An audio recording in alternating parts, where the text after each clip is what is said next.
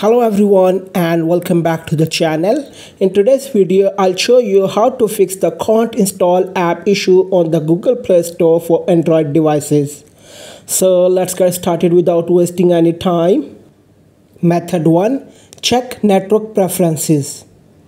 For that, open the Play Store on your device. Tap on your profile picture in the top right corner.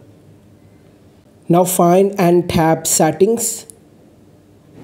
Tap the drop-down icon next to Network Preferences.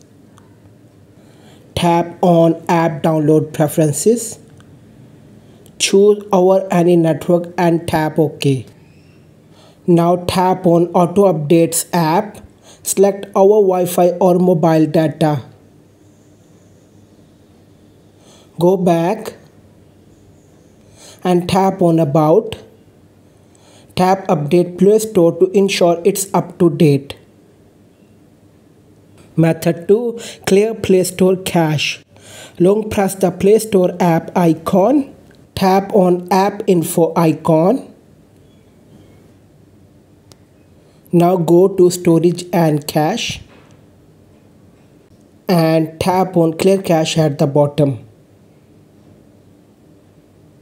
Now return to the Play Store and try installing the app again. Hopefully your problem is now solved.